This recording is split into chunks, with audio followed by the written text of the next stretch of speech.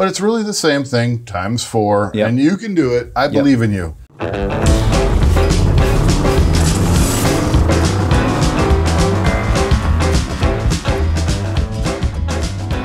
So guys, welcome back to another fun-filled episode of Moto Stories with Unkie Phil and John McElfresh, one of my favorite humans, absolutely. We're having Mai Tais tonight, so we're dressed in our Hawaiian livery.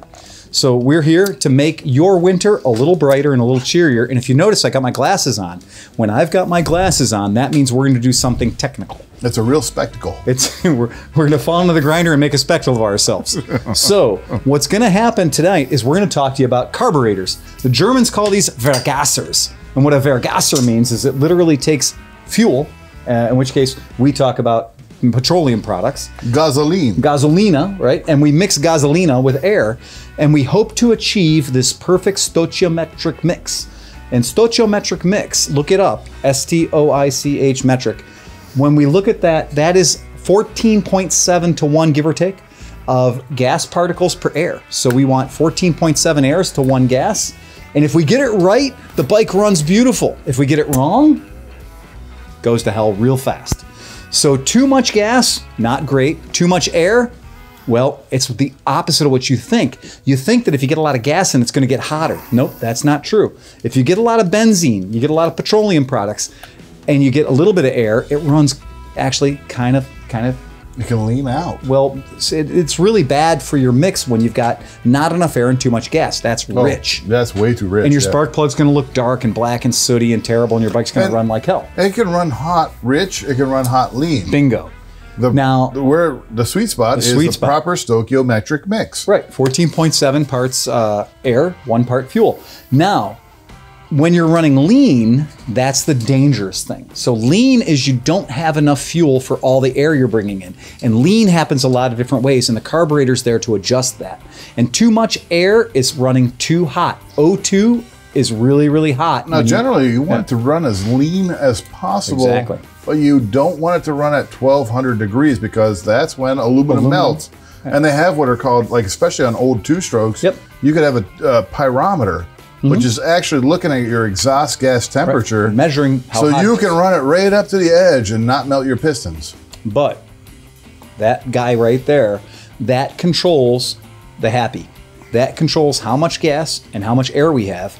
And it has to do it in a really tough way because it has to do it not just at the idle. So the idle is when everything's sitting normally and the bike's sitting there, hopefully, and kind of going bop, bop, bop, bop, bop at about 1200 RPM. Well, you have basically three different circuits. You have your idle circuit, you have your mid-range, which is everything between idle and full throttle, and then you have your full throttle. WFO, man. Now, we could also say we have an enriching circuit. So that's when you first start the bike and you pull the choke, or you pull whatever enriching that the bike has. And that's a common thing. Several different types of carburetors, and they do all these things in different ways, but that's the basics. Most of the time when somebody says pull the choke, very rarely is it actually a flapper that goes in front of the airflow and chokes it off. And a strangulator. That's right, and a strangulator.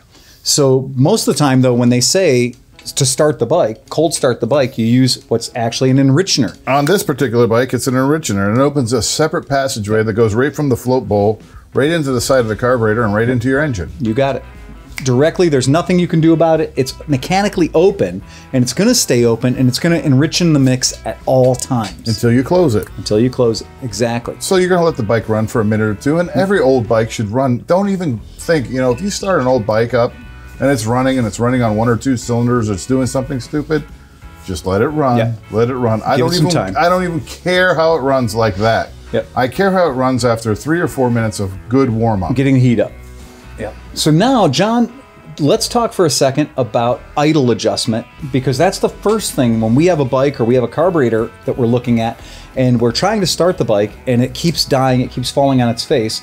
There's going to be some method of adjusting the RPMs at its lowest point when you're not giving it any throttle. So what you're adjusting is your air-fuel mixture, and there are 2 different types of carbs.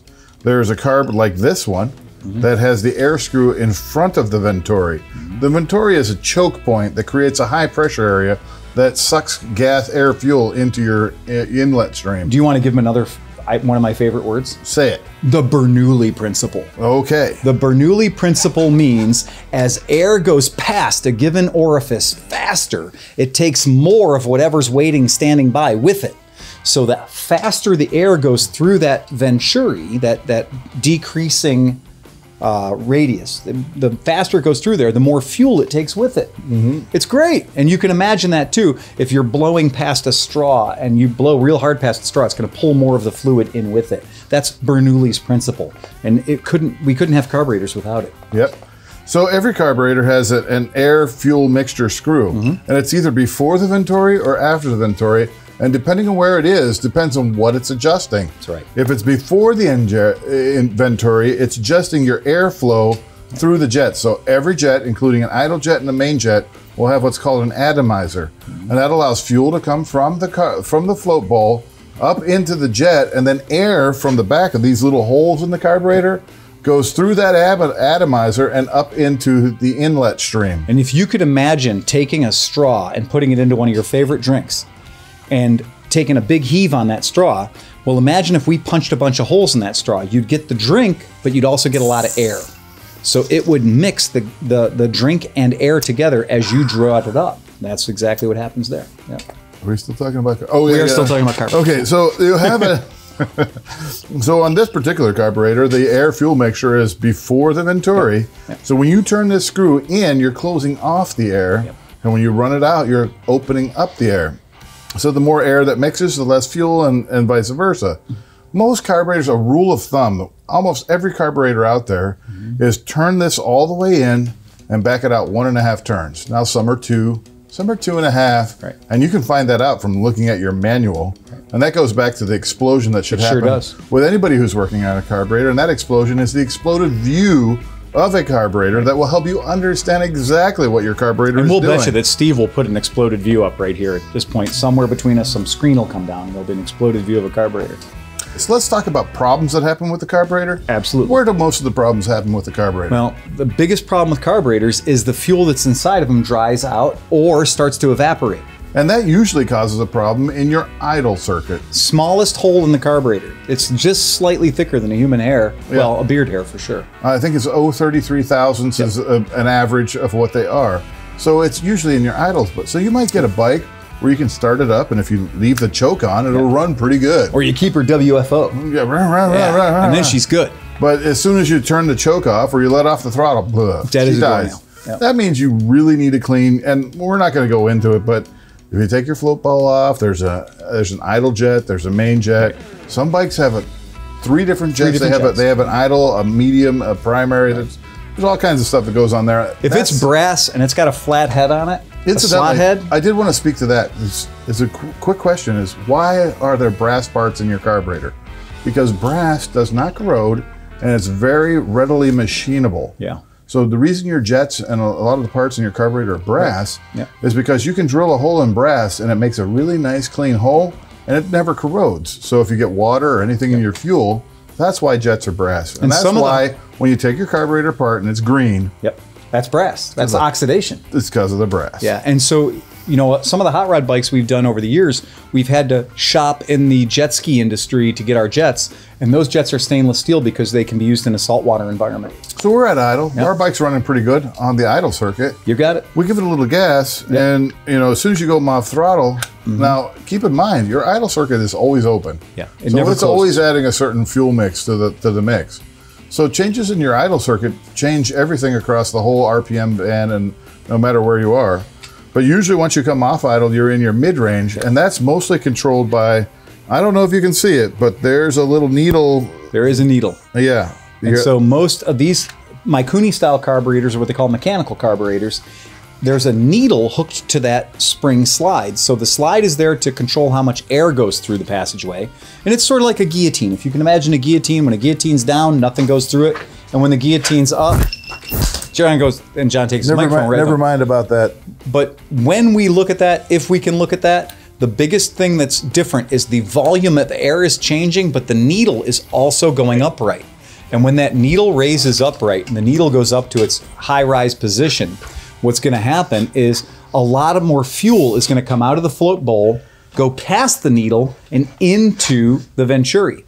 So two things are happening at the same time. One is this slide is opening and letting a ton more air through, but also with it at the same time, a needle is opening and allowing gas vapor to come in from the float bowl where gas hangs out and waits. The metering needle. And that literally needle opens up. And so when you're looking at that carburetor and you have your carburetor on your motorcycle and you look at it, you see that the slide is going up and down, but there's a brass stick in the middle too. That brass stick has a machined tip on it, and that's called the needle.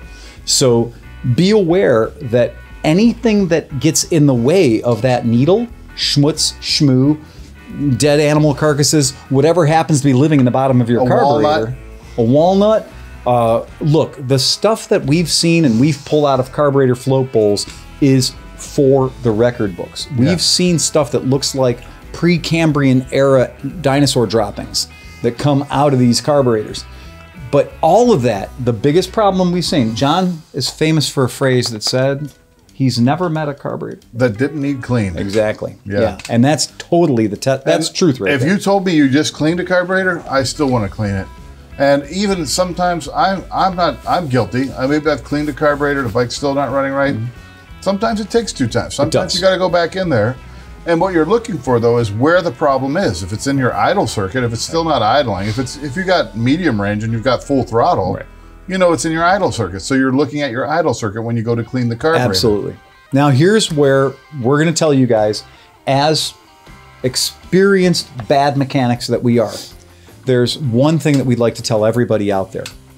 Carburetors aren't really that terrifying. I know a lot of people get worked up about it. They're really not that scary. Especially if you're working on a single or a twin cylinder motorcycle. Very easy. It gets a little stupid when you have a 4-cylinder motorcycle, but it's really the same thing times 4, and you can do it. I believe in you. Now, when you do this and you decide to go forth, when you decide to dive into one of these, please look at your tools. This is a time for brass. This is a time to grab that brass brush you have that you got, you know, at the hazard fraught, and get that brass brush and steal some of the threads out of it. Grab your handy Gerber plier out, rip some of the threads out. My thing is the only acceptable thing to clean a jet out is 1 bristle from a wire brush. Yeah, so this is where people... Don't go grab a safety pin. No. Don't grab anything other than one... Dental picks, whatever, that's all bad news. 1 bristle from a wire brush. That will save you trouble. Brass is so fragile, brass is so soft, that it is not uncommon for us to watch people destroy perfectly good carburetors. And once you do that and you screw up the size of those orifices, or orify, they will not run correctly. The good news is it's jet. You could replace it if you know you've messed it up. And you'll sound cool when you talk to your friends about how you cleaned out all your jets. Because jets is just a cool word. So you can't be too wrong in the motorcycle community when you're like, yeah, well, I got my starter jet out and got my pilot jet out, got the mid-range jet out, cleaned out the atomizer. My favorite circuit on a carburetor is WFO. Wide open. Wide freaking open. She's wide open. Yeah, and so when the carburetor's wide open, that metering needle's all the way out. All the way up. It's dumping everything it can dump through the main jet. Your idle circuit's working there, but mostly you're just dumping gas into your bike. Now, how do you know if that mix is right? Well, generally, a general rule of thumb is when you go wide throttle wide open, if it bucks on you, if it starts bucking on you, that's too rich. Too rich. If you go and you give it everything but full throttle, but when you go to full throttle, it sort of dies down and feels leaned out. It's leaned out. You need a bigger main jet. And that's a big tip. That's just a very general thing. Really good seat of the pants, too. Once the bike's warmed up, if you go out and rip on it, and your bike goes like, gah, gah, gah, gah, gah, that's too rich. If your bike goes, gah, and you're like, oh, man, there's more there, and you know that you crack it wide open, it actually gets slower. Yeah, if you back off your throttle and it goes seems to have more power, you need a bigger main jet. You do need a bigger main jet. And or you've got something clogging something somewhere. And you need to clean the shit out of it. And that just goes without saying. And maybe you took your airbox off, or maybe you took your snorkel off and you got too much air, which means not enough fuel. So think about that. If you've done and removed a bunch of stuff, you may have changed that stoichiometric mix. You put a fucking rag under your seat and you've blocked off. We know you did. you guys have all done it. We've seen it here at the shop. We know what you do to your motorcycles. Don't try to lie to your dentist. He knows you're not flossing. Now we could go into the float. No, we're not going to get into that. There's all kinds of. But that's the advanced class. This is like this is just touching the surface. It's just a morsel. Yeah. So guys, if you liked it, or you think we're full of crap, leave us a message. You know, in the doobly-doo, and give us some context. Let us know what you're talking about. Let us know what your experiences are. We want to know that. But more importantly, you know, hey, like us. Like us is one thing. I honestly think subscribe to us, because they're not bad. I've been watching them. These guys that are out there on the other side of the cameras. Of all the stupid things I've watched on YouTube, this is by far not the stupidest. No, we're not even in the close 3. No. Yeah, I think we're good. This has a little bit of value. A little bit of value. And honestly, what else are we gonna do? It's cold out. So remember to send us Moto Stories with Unkie Phil at gmail.com if you'd like to do that method of communication. Or if you think this is cool, look up Cleveland Moto on any of your devices or anywhere. My favorite thing is when you fact check us. If you want to come back and be what you said about that carburetor and about that thing, I love that. You'd be amazed at how many things we can. I want to be set straight. And the stuff we can miss in a 12-minute video will blow your brains out. I mean, it's amazing how wrong we can be. So let us know and ride fast and take chances. Why